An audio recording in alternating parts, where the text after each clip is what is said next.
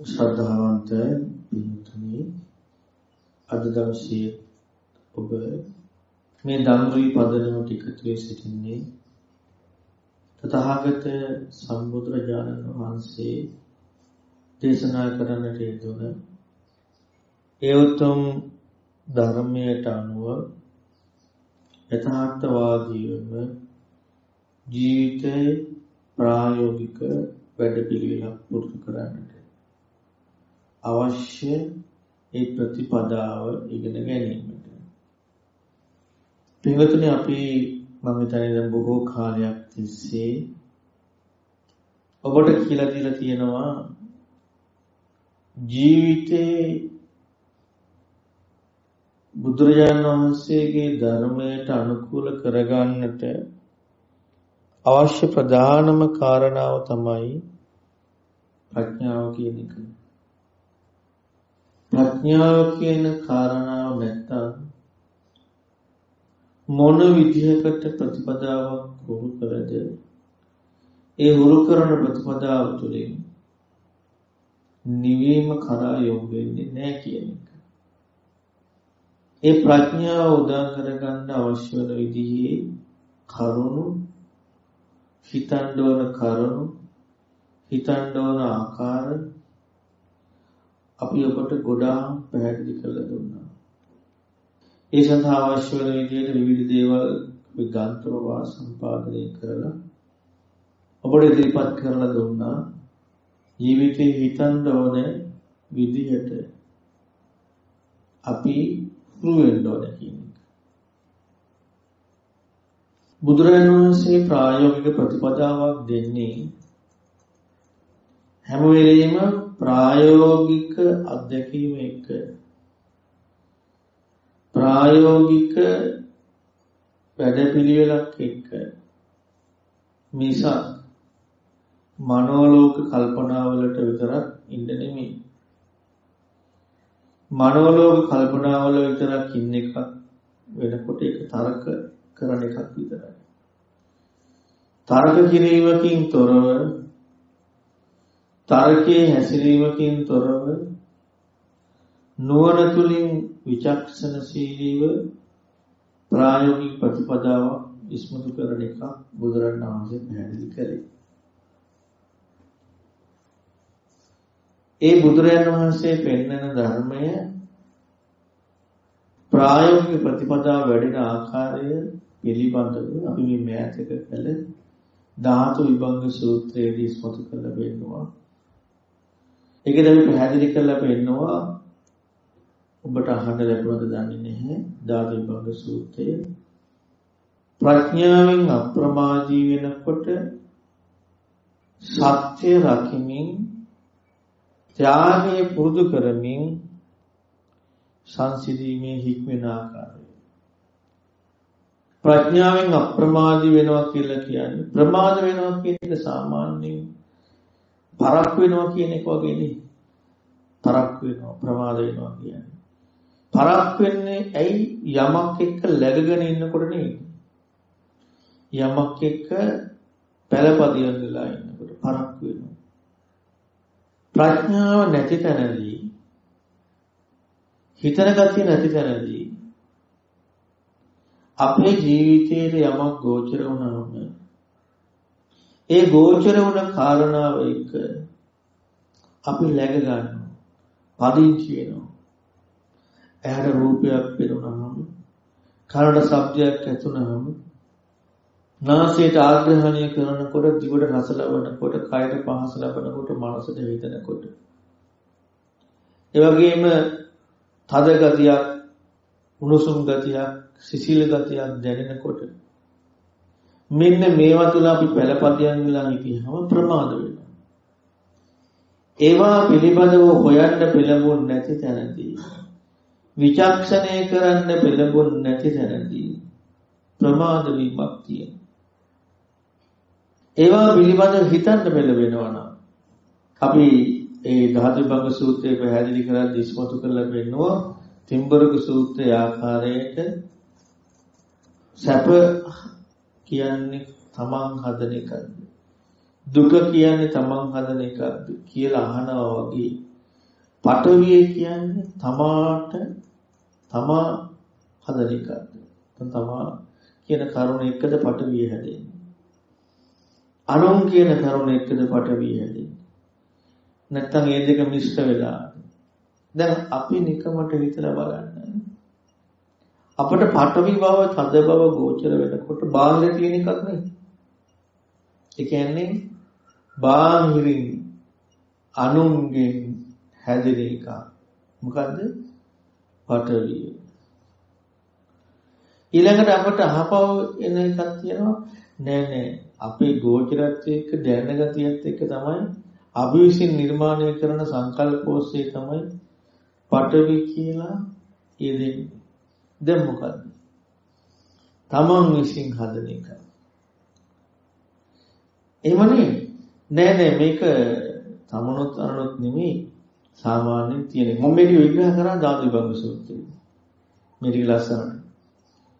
තමනුත් අරනුත් කියන කාරණාව එක නෙමෙයි මේක තියෙන්නේ සාමාන්‍යයෙන් තමන් අනුන් කියන එකකින් තොරව අධ්‍යක්ීන් ලෝකයකට ගෝචර වෙනකොට නිකන් ඔහි හට ගන්න. ඒ කියන්නේ කලින් නැතුව දැන් හට අරන් නැති වෙනවා. ඒ කියන්නේ ඉබේ.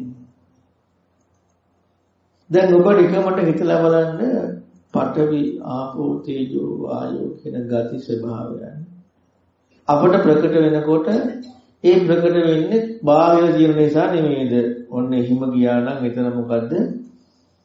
පරංකතං. බාහිර කරපු දෙයක්. එහෙම නැත්නම් තමන් හිතන විදිහත් එක්ක තමන්ගේ සංකල්ප ගොඩනගා ගන්න විදිහත් එක්ක තමන්ගේ මනෝලෝකින් හැදෙන එක. සයන්කතං. නේද?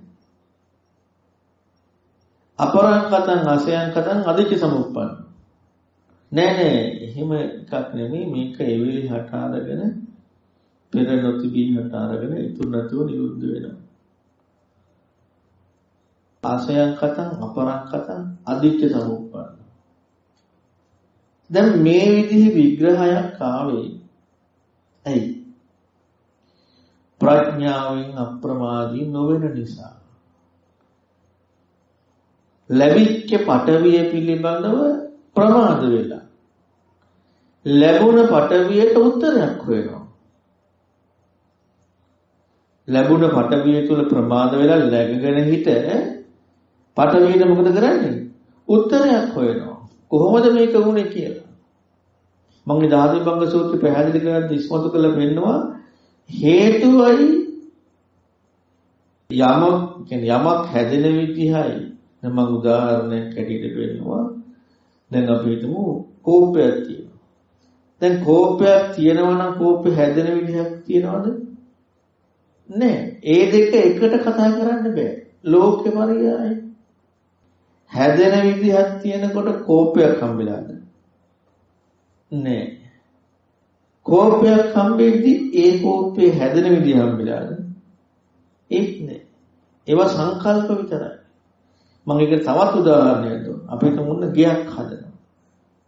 ගෙයක් හදනකොට ගෙයක් තියෙනවද? නැහැ. ගෙයක් හදනකොට ගෙයක් නැහැ. ගෙයක් හැදුවට පස්සේ ගෙයක් හදනවද? ඒත් නැහැ. එතකොට එහෙනම් හදන විදිහක් හම්බෙන්නේ නැහැ නේද? යමක් තියෙනකොට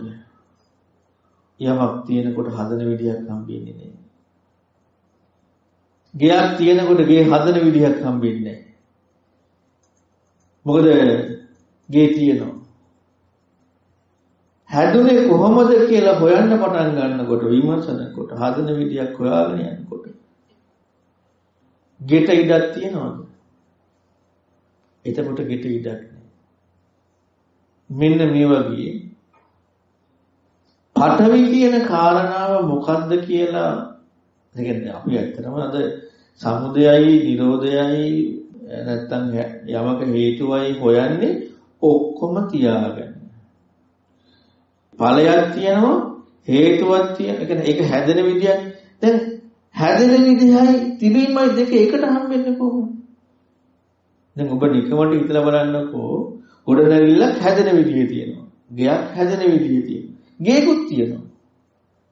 කියන්නේ හැදෙන විදියෙන් හැදුණු ගේක් තියෙනවා. එහෙම තියෙන්න පුළුවන්ද? වෙනම ගේක් තියෙන්න පුළුවන්. හැබැයි ඒ හැදෙන විදියට අදාළ ගේ හදද්දි තියෙනවද? හදද්දි නෑ. හැදෙන විදියට අදාළ ගේ හදද්දි නෑ.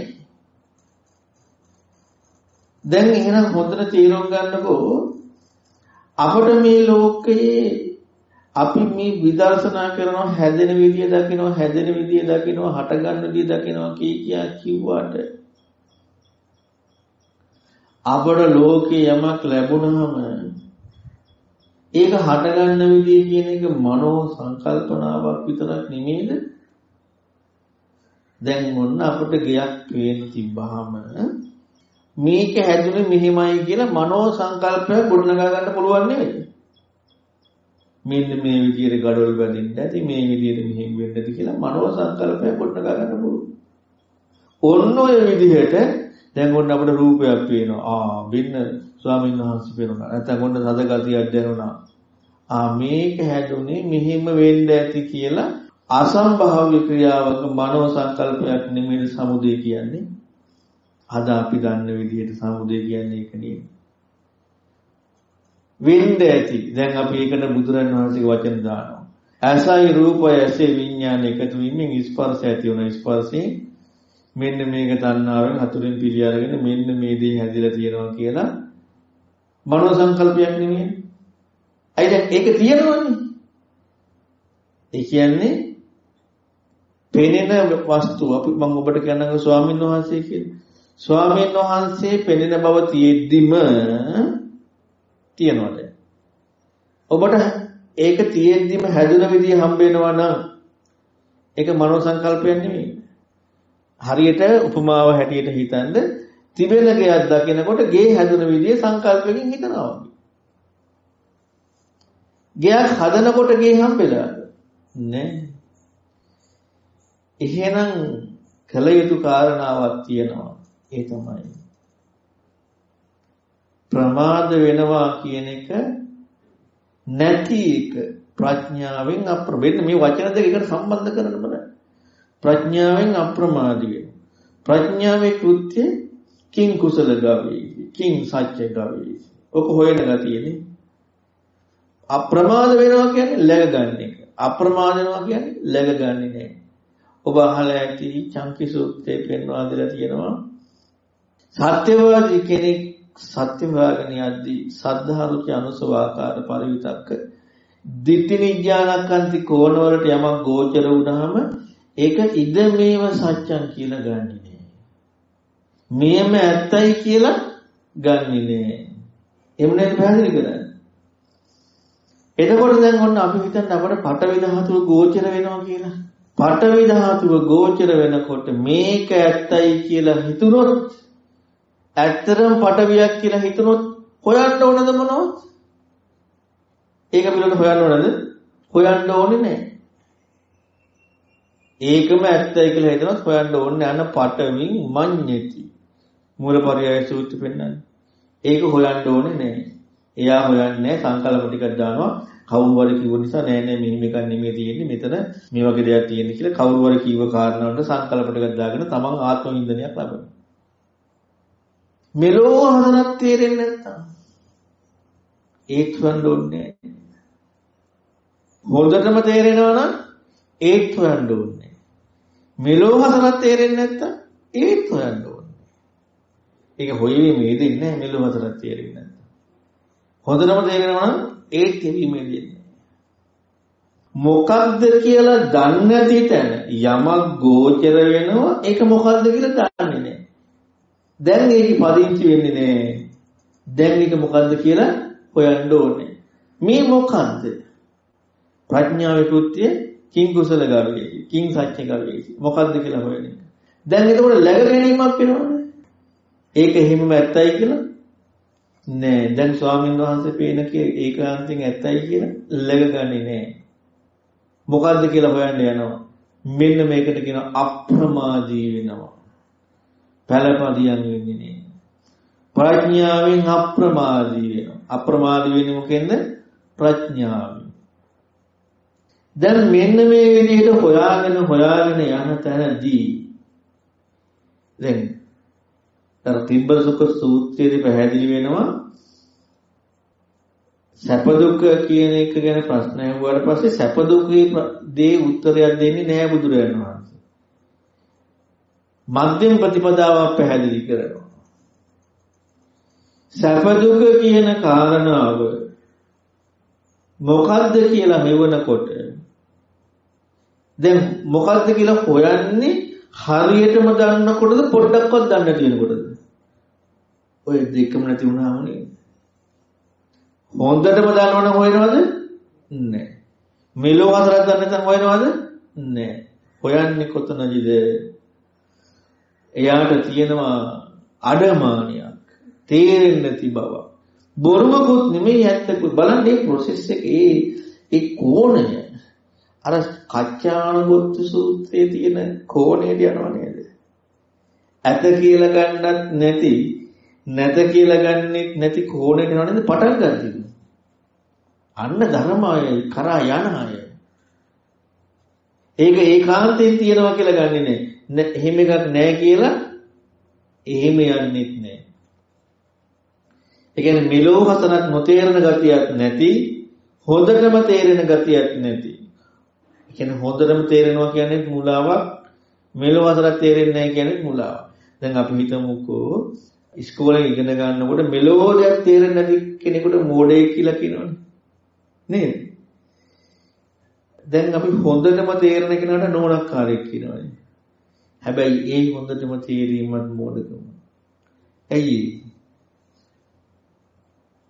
ඒ හොඳටම තේරෙන්නේ මොනවා හරි උපකල්පන ටික මොනවා හරි සංකල්ප ටික මොනවා හරි විග්‍රහ ටික ඇත්තයි කියලා ගත්තට පස්සේ නේද අන්න බුදුරජාණන් වහන්සේ පෙන්වන ධර්මයේ තුලදී මෙලොව හතරක් නොතේරෙනකමත් මෝඩකම මේ තමයි මේක කියලා ඒකාන්තයෙන් ගන්න එක මෝඩකම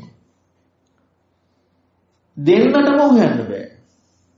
දැන් එතකොට එහෙම නැති කට්ටිය නිකන් සමාජයේ අමුතු කට්ටියක් වෙනවා නේද?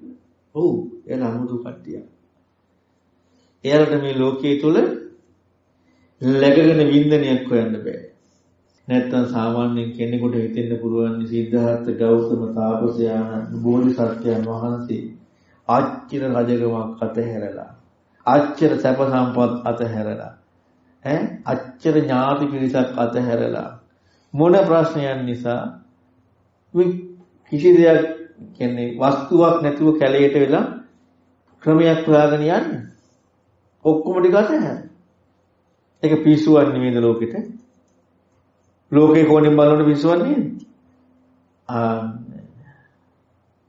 ඇත්තටම සත්‍යවාදී භාවය කියලා කියන්නේ පිස්සුකම දන්නව කාරණා. අනිත් අය පිස්සුයි. පිස්සු කියලා දන්නේ නැහැ. අන්න ඒකයි තියෙන වෙනස. හැබැයි සත්‍යවාදී කෙනා පිස්සුයි. පිස්සු කියලා දන්නවා. එයා හොඳ කරගන්නවනේ. දැන් අපි මානසික ලෙඩ ගත්තොත් එහෙම බෙහෙත් බොන කෙනාට මට පිස්සුයි කියලා එයා තනියම බෙහෙත් ගන්න ගත්තොත් එයා හොඳ මොළකාරයෙන් නෙමෙයිද? දැන් එයාට පිස්සුයි කියලා පිස්සු මට්ටමින් තේරෙනවා කියන්නේ නුවණක් නෙමෙයිද? පිස්සුයි කියලා පිස්සු මට්ටමින් තේරෙනවා කියන්නේ නුවණක්. සමස්තයක් වශයෙන් ගත්තොත් පිස්සු වලට මානසික රෝගීන්ට 99%කටම එයාලා පිස්සු කියලා පිළිගන්නවද? නෑ. කලාතුරකින් කෙනෙක් තමයි ඉන්නේ පිස්සුයි කියලා දන්නේ. එයාට ලෙඩේ සුව කරගන්න පුළුවන්. අන්න ඒ වගේ තමයි ලෝකේ ලැබෙන දේවල් වල läගගන්නේ නැතුව හොයනවා. එක එක ලැබෙනවා, පටවි හම්බ වෙනවා, තේජෝ හම්බ වෙනවා, එක එක දේවල් හම්බ වෙනවා, රූප හම්බ වෙනවා, ශබ්ද හම්බ වෙනවා. මේක läගගන්නේ නැහැ හොයන මොකද්ද මේ? මොකද්ද මේ? තව කෙනෙකුට කියන්න පුළුවන් නෑ ඉතින් ඕක මේකනේ. නෑ ඒ එහෙම කියලා ගත්තෙත් මේ පදනම මුල් කරගෙන. මම මේ ළඟදී සංස්කාර දේශනාවක් කරා ඒකෙදි පැහැදිලි කරා මේ ලෝකේ හැම එකම අපි තේරුම් ගන්නේ සාපේක්ෂතාවයත් එක්ක. බුදුරජාන් වහන්සේ පෙන්වන ධර්මය එහෙම එකක් නෙමෙයි. බුදුරජාන් වහන්සේ පෙන්වන්නේ ද්වේතානුපස්සනාව. දෙපැත්තක් එක්ක තියෙන අනුපස්සනාව. එතනද සිදුවෙන කාරණාව හැම වෙලෙම ඊතර වීම. නැත්නම් ලෝකයේ සිදුවෙන්නේ මොකද්ද? ලෝකේ හැම වෙලෙම දීගං රස්සං අනුන්තෝලං සුභා සුභා පඨවි ආපෝ තේජෝ වායෝ. මෙන්න මේවාට සාපේක්ෂව මනින නිම්මක් නෙවෙයිද ලෝකේ කියන්නේ. තනිකරේ මනින නිම්මකටයි ලෝකේ කියන්නේ. මෙහෙම හිතන අයට භාවනා කරන ප්‍රතිපදා බුදුරණවහන්සේ පෙන්නනවා. එච්චරයි නේද? ඔහොම හිතන්නේ නැති අය භාවනා කරන්න කියලා මොකක් හරි කිව්වහම අර පළපදියම් වෙච්ච කාරණාව එක්කම නෙමෙයිද කරන්නේ? ඒ කියන්නේ ඔක්කොම දාන්න ਸਰව සම්පූර්ණ අයට. එහෙම හිතන් ඉන්න අයට. සහ මෙලෝදිය නොතේරෙන අයට මේ දෙගොල්ලට මොනවා හරි කිව්වහම ඒ දෙගොල්ල තමන් දැන් අත්දකින්න ලෝකයට අනුව මනිමින් නිමේදී ප්‍රතිපදාව ගෝචර කරගන්න. ඒ පෙන්නන ප්‍රතිපදාවට ගන්නේ තමන් දැන් ඇත්තයි කියලා මනින කෝණය එක්ක ඊට සාපේක්ෂව තේරුම් ගත්ත දේද මනින්නේ. හැම වෙලෙම කරන්නේ තමන් දැන් හරි කියලා ගත්ත එකක් තියෙනවා නෙවෙයි. ඒකට සාපේක්ෂවයි අන්න බුදු දේශනාව තරකාවචර පැත්තට යන්නේ. බුදු දේශනාව යන්නේ එතකොට තරකාවචර පැත්තට. ඒක ගැඹුරු ප්‍රතිපදාවක් වෙන්නේ නැහැ. ඒක අනුගත වීමක් වෙන්නේ නැහැ. අනුගත වීමක් වෙනකොට ඒ අනුගත වීමේදී ඇයි අනුගත වෙන්නේ? Tamante මෙහි ඉඳලා අල්ලගෙන මනින්න එකක් නෑ කියපු දේ. තම මෙහි අල්ලගෙන නෑ. ඒ කියන්නේ හැම වෙලෙම එදින අධ්‍යක්ෂින් මොකද්ද කියලා හොයනවා නම් අල්ලගත් එකක් කියනවා. අල්ලගත් එකක් නැත්තම් අල්ලගත් එක නැති තැනදී ඇහෙන කාරණාවට සාපේක්ෂව මනල තමන්න තේරුම් ගන්න එකක් නෑ. අල්ලගත් එකක් නැති තැනදී ඒ කියපු කාරණාවට අනුයමු යන එක විතරයි තියෙන්නේ. ඒකට කියනවා කියන්නේ අනුගත වෙනවා. අන්න අනුගත වීම. ධම්ම නිජ්ජහන කන්ති. අනුලෝම කන්ති. අන්න ඒක වෙන්නේ එතනදී. එහෙනම් මේ ලෝකේ ප්‍රඥාව නැති, හිතන්නේ නැති, හරි කියලා හෝ තේරෙන්නේ නැහැ කියලා හෝ ගන්න ඔය ඇත්තන්ට කොච්චර ධර්මයේ ප්‍රතිපදාවක් කියවත් ඒ ප්‍රතිපදාව තුළින් තරම මාර්ගයක් ඉස්මතු වේවිද නෑ. ඒක තමයි සුස්සූසති සූත්‍රයේ පෙන්නන්නේ. ඒකෙදි පෙන්නනවා යම් කිසි කෙනෙක් ධර්මයේ අහුවට අහන්නේ අන්න දැන් ධර්මයේ වට අහන්නේ නැති අය. ඇයි? තමන්ගේ කෝණේ ඇත්තයි කියලා ගත්ත දේ අනුව තමයි ඒක ගන්න.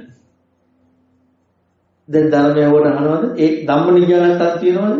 අනුලෝමයන් තියෙනවද? නැහැ. හැබැයි මෙතන ඉදමේව සත්‍යං කියලා බහැගන්න නැත්තම් කවුරු හරි. ඒ බහැගන්නේ නැති තැනදී මනින්න එකක් නෑ ඒක. ඒක මනින්න එකක් නෑ. දැන් මොකද තියෙන්නේ? ඒකට අනුවම යන්නේ තියෙන්නේ. මම පොඩි උපමාවක් කියන්නේ. පිරිසිදු වතුර ටිකක් තියෙනවා. ඒ පිරිසිදු වතුර වලට බාහිරින් මොනවා හරි එකක් දානවා. අපි හිතමු මොනවා හරි වටිනා දෙයක් දානවා කියලා. දැන් අර පිරිසිදු වතුරේ සම්පූර්ණ අර ටික මිස් වෙනවද නැද්ද? දැන් එතකොට වතුරද එහෙම නැත්නම් අපි හිතමුකෝ මොනවා හරි පාටක් දානවා කියලා පාට හදන්න. නිල් පාට දාන්න. දැන් තියෙන්නේ නිල් පාට නේද? සම්පූර්ණ දැම්මට පස්සේ. හැබැයි මොනවා හරි අපිරිසිදු දෙයක් වතුරට එකතු වෙලා තියෙනවා මොනවා හරි පාටක් එක්ක. මඩ වතුර දැන් තියෙනවා. මඩ වතුරකට නිල් දියර දැම්මොත් ඒත් හැදෙනවා. හැබැයි අර පිරිසිදු පාටද? නෑ. ඒකට නිල් පාට කියන්නේ බෑ ගොම පාට. කැටි බෑ. මෙන්න මේ වගේ තමයි අපි යම් කිසි විදියකින් ප්‍රඥාවෙන් අප්‍රමාදී වෙන විදිහට යමක läගගෙන වාසය කරනවා නම් ප්‍රඥාවෙන් අප්‍රමාදී නොවන විදිහට යමක läගගෙන වාසය කරනවා නම් ඒ läගගෙන වාසය කරන එකත් එක්ක සාපේක්ෂවයි ඇහෙන ධර්මයේ මනින්නේ. එයාට කවදාවත් තේරුම් ගන්න හැකියාවක් ලැබෙන්නේ නැහැ. හැබැයි යම් කිසි කෙනෙකුට läග ගන්න නැත්නම් ඇහෙන කාරණා läග ගන්න ඒ කියන්නේ ගෝචර වෙන කාරණා läග ගන්න ගන්නේ මොකද්ද මේ මොකද්ද මෙතන කියන්නේ මොකක්ද හොයනවා. මනින්න එකක් නැහැ. දැන් අරක මොකද වෙන්නේ? පිරිසිදු දේ ඒකට අනුගත වෙනවා. දැන් මිශ්‍ර වෙන එකක් නැහැ. ඔන්න ඔය විදිහේ චින්තනයක් එක්ක යනකොට ප්‍රඥාවෙන් අප්‍රමාදී වෙනකොට දැන් බොරුවක් එක්ක යම් කිසි සාපේක්ෂතාවයකින් මනින මින්මකින් යමක් ඇත්තයි කියලා බොරුවක් එක්ක කරන්නේ නේද? ප්‍රඥාවෙන් අප්‍රමාදී වෙනකොට. ඒ කියන්නේ එයාගේ යන කෝණය තුල සිදුවෙන්නේ මොකද්ද? සත්‍ය රකින්න වැඩ පිළිවෙල. ප්‍රඥාවෙන් අප්‍රමාදී වෙනවා කියන්නේ මොකද්ද? සත්‍ය රකින්නවා. සත්‍ය රැකීමෙන් යන තැනදී යමක් කියන ලෝකේ ගන්න භාවය ඉක්ම වෙනවද නැද්ද? යමක් කියලා ලෝකේ ගන්න භාවය ඉක්ම වෙනවා. ලැබීම ඉක්ම වෙනවා. පරම ඡාගය උපදි සබ්බූපදි පටි නිස්සග්ග. පරම ඡාගය පරම අතහැරීමෙන් සියලුම ලැබීම් ඉක්ම වීම. දැන් කිසි දෙයක් ලැබෙනවද අල්ලගන්න? නෑ. දැන් ඒ කිසිවක් නොලැබෙන ලැබීමක් නැති වැඩපිළිවෙල වඩනවා. දැන් මොකද වෙන්නේ? සංසිඳෙනවා. නිවෙනවා. සංසිඳීමේ හික්ම වෙනවා. අන්න දහවිභංග සූත්‍රයේ පෙන්නන්නේ ප්‍රඥාවෙන් අප්‍රමාදී වෙනවා. සත්‍ය ආරක්ෂා කරනවා. ත්‍යාගය වඩනවා. සංසිඳීම හික්ම. ඔන්න ඔය ටික ප්‍රායෝගික වැඩපිළිවෙල සිදු වෙනවා. ඔය ටික සිදු වෙන්නේ නැත්නම් එතෙන්ට කොච්චර ධර්මයේ කිව්වත් ඒ ධර්මය සම්පූර්ණ ප්‍රායෝගික ප්‍රතිපදාව බවට පත් වෙන්නේ නැහැ. මම අද ඔබට පැහැදිලි කරලා දෙන්න අදහස් කරේ මෙන්න මේ හා සම්බන්ධයෙන්ම ලෝකේ අධ්‍යක්ීම් ලෝකයේත් එක්ක විචක්ෂණශීලී ජීවිතයක් ගත කරන යොමු වීමකින් යුක්ත වැඩපිළිවෙලක් ඔස්සේ ප්‍රායෝගික ප්‍රතිපදාවක් පුරුදු කරන විදිහ ප්‍රඥාවෙන් අප්‍රමාදී වීම, සත්‍ය ආරක්ෂා කිරීම, ත්‍යාගය වැඩිම, සංසිඳීම හික්මීම කියන මේ සියල්ලක්ම වෙන විදිහට වැඩපිළිවෙලක් කියන සූත්‍රය. මහා රාහුලෝවාද සූත්‍රය.